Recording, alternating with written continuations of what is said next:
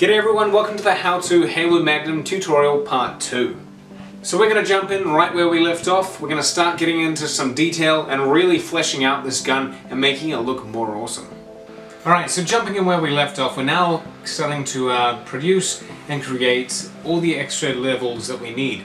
So grab your template and we're going to start trimming out some of this, some of the design. So we're going to cut out the handle section away from the main body. Now, the reason why we're going to do the handle first is because this does involve a few more layers, and I prefer to work my way down before I work my way up. The reason being is you can always add levels to the height, but you want to get your depth nailed pretty early on. That way you know and get a general idea of how thick your prop is actually going to be in the end. So once you've cut that out, simply place it back onto your sheet of foam, and then we're going to go and just trace it like any other template we've done before. Grab a blue pen or black pen or whichever color you like, and slowly and very carefully just draw the outline. So now we can go and actually start cutting out the handle a bit further. We're going to get the center piece of the handle, the main grip, and we're going to start templating that onto the foam as well, so then we can really start adding some levels and depth and raise, or give it a raised effect, so that way it's a bit more 3D. So just trace around it once it's about dead center in the middle. And then what we are going to need to do is a little nick or design to assist in producing this little handle part. So where I'm drawing this little line now, just mirror that right in between those two designs. Now we're going to add a edge line. Now this edge line dictates where we're going to have the final depth. So as you can see now, I'm going around the perimeter of the sheet, drawing a little line. It's all the same around, so it all depends on how big your hand is or how deep you'd like it. I went for about 1/4 inch, so that way I can now bevel these edges out to that 1/4 inch height and start trimming / shaving away the foam. So like you did in the first one, beveling is cutting in on a 90-degree angle, so straight down, and then you're coming in on a 45-ish degree angle to flick out that little piece of foam, and then you can start running the blade all the way through and start excavating out some of that excess material which we won't need in the end. So as you can see here, I'm starting to flick it all out, and it's leaving a nice flat shaved surface underneath, which will become the new surface for the depth of the Magnum's, what do you call it? Handle. Got there eventually. So that was a bit full on, but you can see now the difference isn't that extreme. All we did was use a bevel technique and then shave technique to lower that level outside of the main grip. So it's something that's not too difficult to achieve. If you need to, watch that little segment again, but you will get a good understanding of how that was created. And it's very important that you know how to do this little technique, because you'll use it on any kind of gun or prop going forward, because most props like to have those little indentations that add a lot to the overall aesthetic. So now we're even going to go more detailed into this grip. On the template you should see these little lines that I'm cutting out now, which are more on the inner side. So we're going to cut those and trim those out, and then carefully place it back on the grip, as you can see here, nicely centered, and then again trace around it. This is going to be a little section which we're going to now shave on an angle. So like we did with the beveling on a 45 degree, instead of beveling in, we're going to bevel out. So we're going to give these little edges a nice little lip, something to have a nice little diagonal point, so that way it gives it a bit more of a 3D design rather than having it on a straight vertical cliff-like appearance.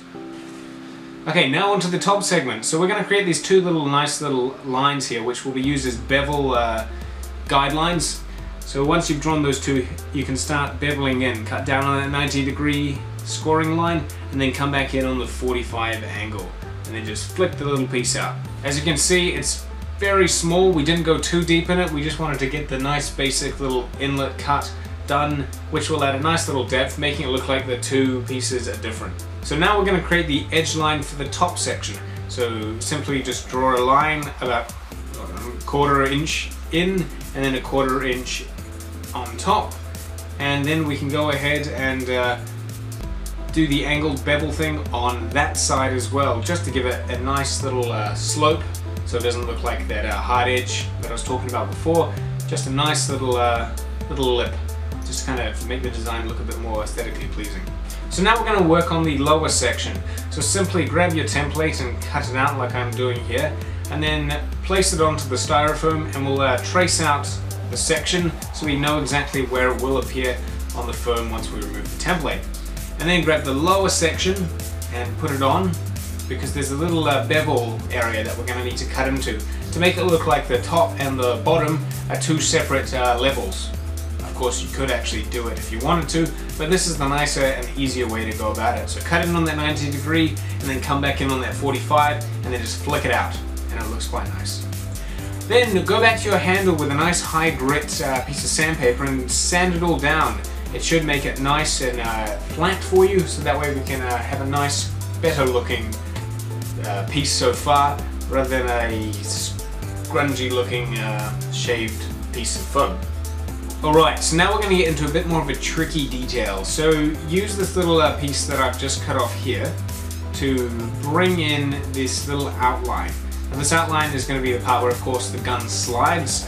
So we're going to draw out the nice little pieces of detail and then bevel it in, just very slightly. You're just scoring it just so it gives it that nice little appearance that there is obviously some detail there, but you don't want to carve into the piece of foam. Then once you've done the beveling, you're going to add some edge lines to it, because of course we're wanting to give a little beveled edge to this as well. So just like you did earlier on, create that little edge line about 1/4 inch in, and then go ahead and actually just slice it off. Nice and clean, and it gives it a far nicer rounded design. So for a more close-up look, you can see it.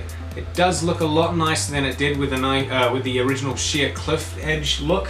So if you can get that sorted, then you're on your way to really knowing how to carve styrofoam, because a lot of these props really like to, well, a lot of designs in general like to have a lot of detail, and that is a very easy way to get it across.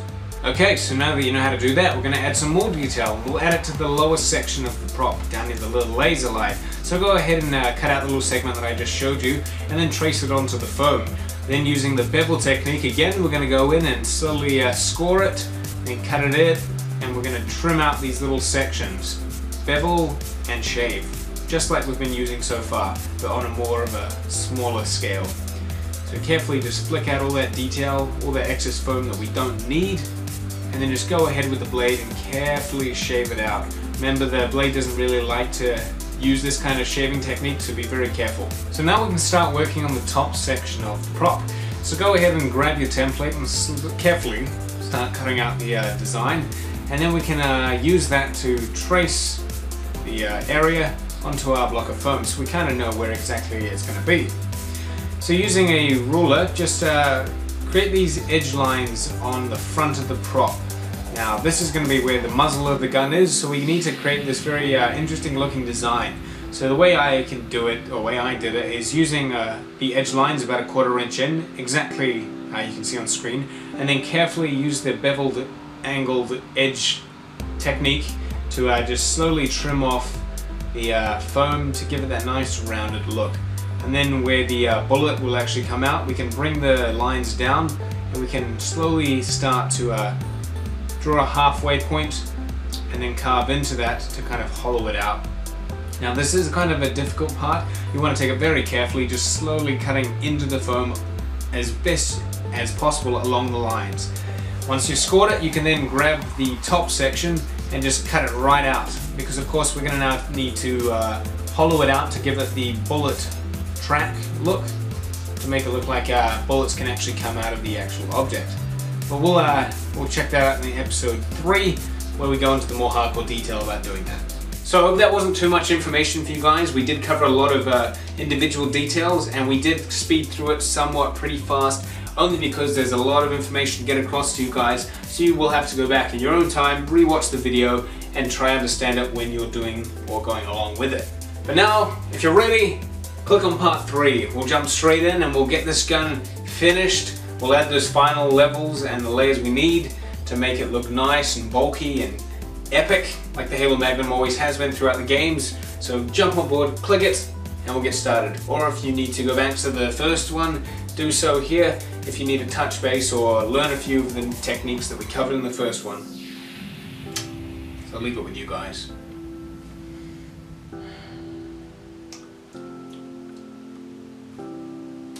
Yeah, any day. I'm not standing here forever. We can continue this.